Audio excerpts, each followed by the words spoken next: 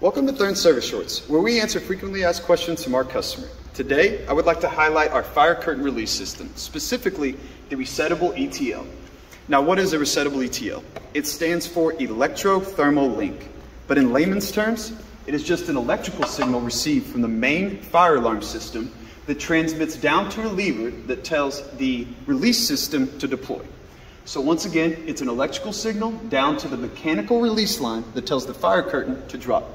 So anytime you have a smoke detector or a heat sensor go off, it will tell the fire curtain to drop. So for all of our riggers and all of our installers out there, I'd like to highlight exactly where the resettable ETL goes in the release system. So if you'll notice, it's about 5 or 6 feet above and a couple feet outside your last pull station. You attach it to that pull station with this swivel pulley right here. As long as you keep it above and to the outside of your last pull station, you should be good to go. Y'all have a great day. Thank you.